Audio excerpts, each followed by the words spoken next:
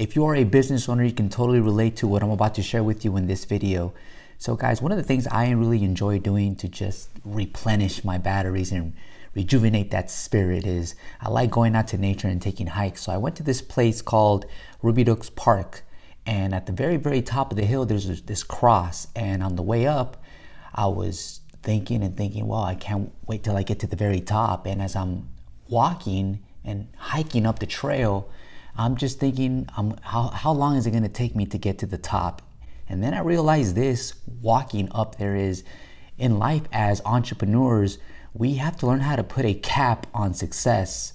What I mean by that is that we're constantly always striving to make more and be more successful. But in reality, ladies and gentlemen, the truth is we can never get enough of success. So it's important that we slow down and take a minute to just appreciate what we've acquired and accomplished.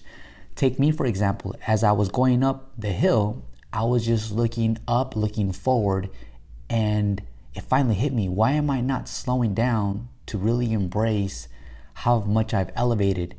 And so that's exactly what I started doing. I would look to the side and realize, wow, it's so beautiful from up here.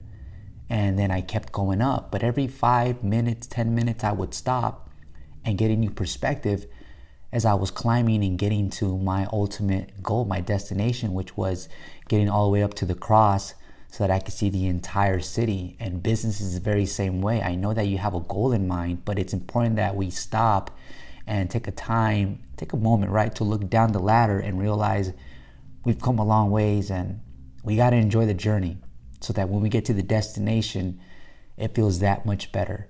And I just wanted to share this message with you guys because I know a lot of you guys, just like me, we're just hustling and grinding and revving our engines.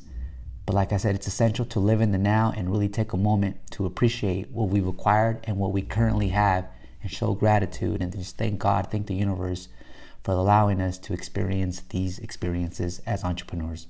I hope you find this video inspirational and motivational. Take care.